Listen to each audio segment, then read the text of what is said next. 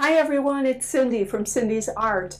Today I am going to tackle painting a flower pot that I took a picture of last year in the summertime, and I love the colors. So I'm going to start off with my Arches paper, my Holbein paint, and I am going to sketch out this painting lightly with a pencil, and then I'm going to use masking fluid in order to mark a lot of where the highlights are.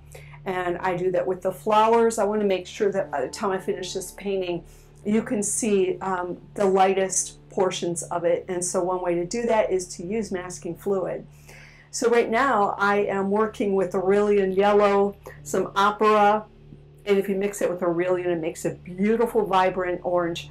And I am using a little bit of a sap green, and I'm just going around and I'm putting in some of the highlights of this painting, and then I'll start working with a little bit of the darks to define the picture.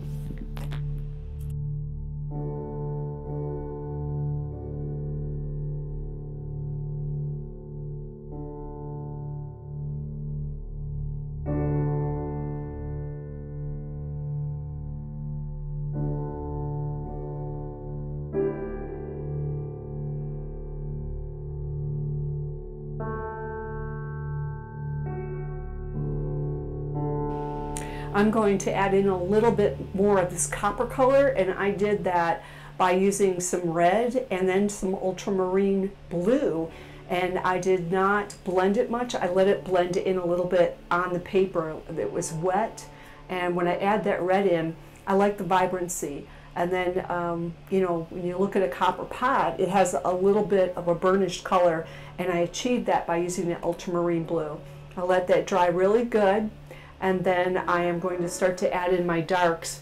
One of the things you can do to create a rich black without using black is to use burnt sienna, then some permanent green, and then some phthalo blue or ultramarine blue. And when you mix those together, you can get a really super dark, you know, brownish color or blackish color. I even sometimes will add in a little bit of a red, and it gives me another type of black. So black is never fully black, white is never fully white. You want to look for the colors beyond you know, what you normally would see or your brain is telling you is there. So basically I am just filling in some greens. I've used some of my yellows in my palette along with my blues to mix these greens up. I really enjoy them.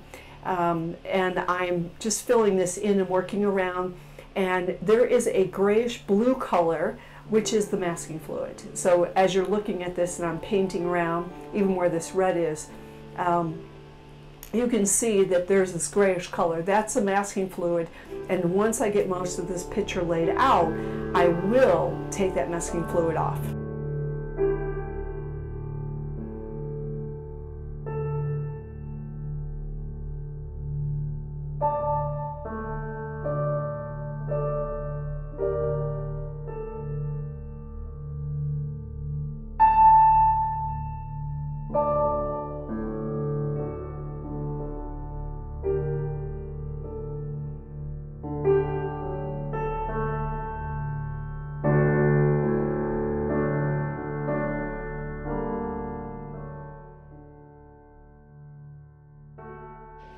I tried a few things in this picture. One of them was splattering for these stones, and I used some purple, some phthalo blue. I used a little bit of orange and yellow in there, and that I really love the colors, but I can't say that I felt really great about the way that it looked. And getting different textures like you're splattering, scratching, whatever it is, that's what's going to keep people interested in your picture. So getting a variety of textures is a really good idea. So as this picture moves on, I changed that stonework a little bit, but I like to tell you to try different things. And you saw when I did that splatter, I laid down paper towels, and then I got paint on a paintbrush, and I tapped it on another paintbrush. It splatters dots on your picture. So cover everything else up because it'll make a mess, but it's a lot of fun.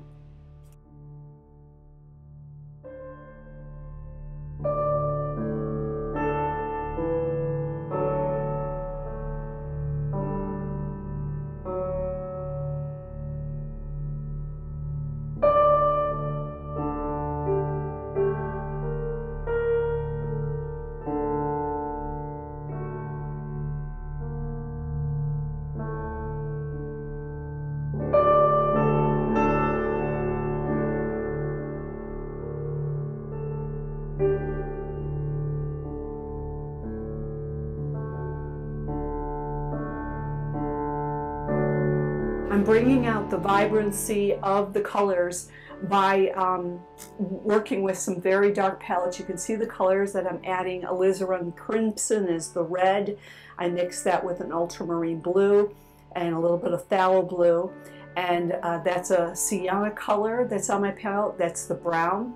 And basically I'm using these colors in order to develop the depth of it. I need someone to be able to look or walk into this picture, and the way that I can do it is to make sure that I've got good depth going on, and where the focal point is, I need to make sure that that is really bright and it's popping.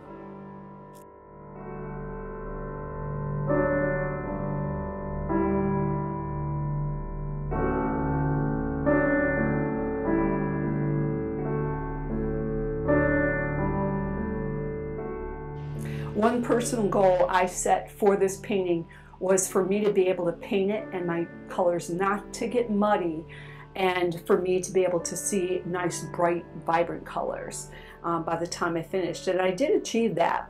And one of the ways that you can achieve that is every single time you pick up another color, dip that brush into clean water and then wipe it off on a sponge, and then go and pick up fresh paint on your palette or dip it into the paint that you're using, and then dip it into your palette, mix it up a little bit, and then put it on the picture.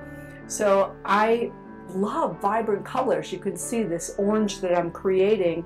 I'm using Alizaron Crimson along with an Aurelian Yellow. Aurelian Yellow is super duper bright. And the other one I use is a Yellow Deep. And so I'm layering that up. I tend to want to put my light work down first. Then I like to add some dark for some definition. And then I like to go back, and wherever I want the person to look, I add a ton of color in there. And that's just me. That's saturation. Saturation is how much color is inside of that object.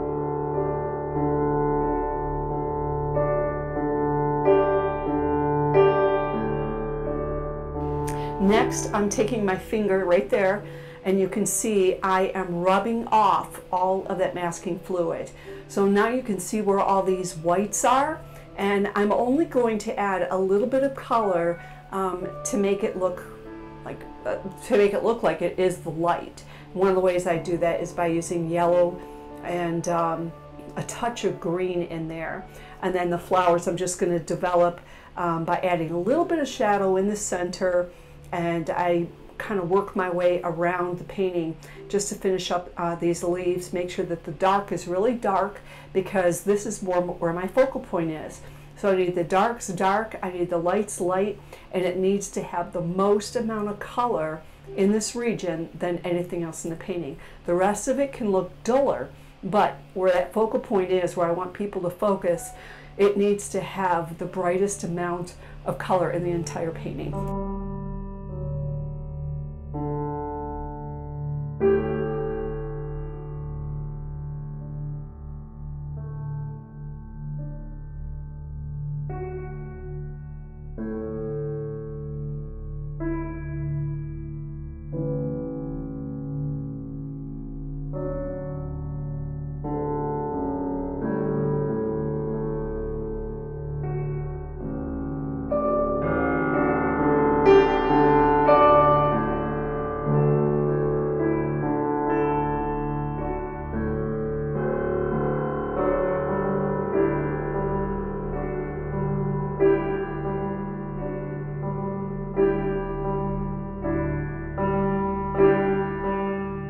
In the shot that I took, there was this beautiful garden fence that was behind there, and it was made out of stone. And so I put that in there. I added a little bit of shadows in, and then I'm just finishing up with details, whatever I wanted to do to basically make me feel satisfied with the painting. And normally I would not paint all of the words, like this is the word flowers and something else below. I wouldn't normally do that where you could read that. But I was enjoying this painting. Sometimes when I'm painting, I'm relaxing, I'm enjoying the process, and so I want to add in that extra detail. I don't think you always have to. I think keeping it loose and keeping it fun is just as great.